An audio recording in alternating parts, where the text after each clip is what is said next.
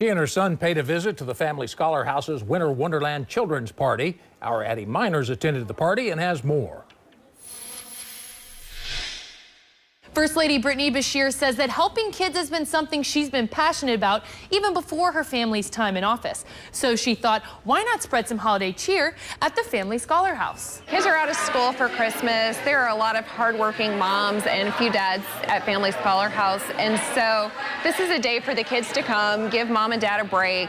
It's called the Winter Wonderland Party.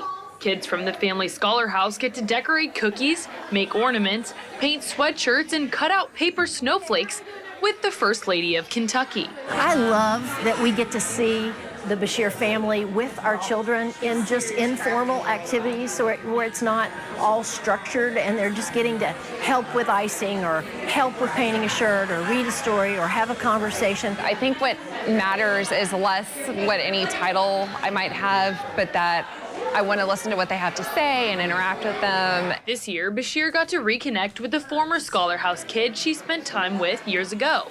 Makai Lewis, now playing Division I football at UTEP, says the opportunities he got at the Family Scholar House gave him the tools he needed to succeed. I knew where I wanted to go, but I didn't know how I was going to get there. So through the Scholar House, there was like some guidance and structure didn't know at the time, but looking back, that was a big part of where I was today. Family Scholar House is such an amazing place because of their mission of helping to break the cycle of poverty through education. And these kids especially deserve to have grown-ups in their lives that support them and care about them. Addie Miners, WLKY News.